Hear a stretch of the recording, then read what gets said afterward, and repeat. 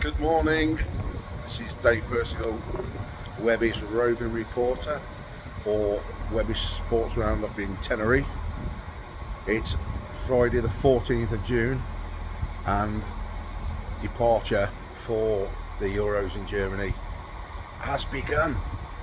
It's not so sunny in Nuneaton this morning, but we're getting ready to depart for London and a day in London town. We're going to go to the Emirates today and we're going to go on a boat trip down the Thames before we set off for Germany at 7 AM in the morning. I've got my partner in crime with me, Mrs. Linda Breed.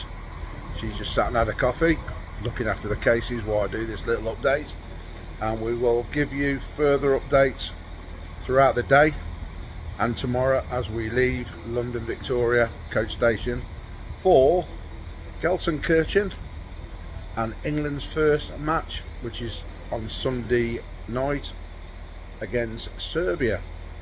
Catch you later, guys.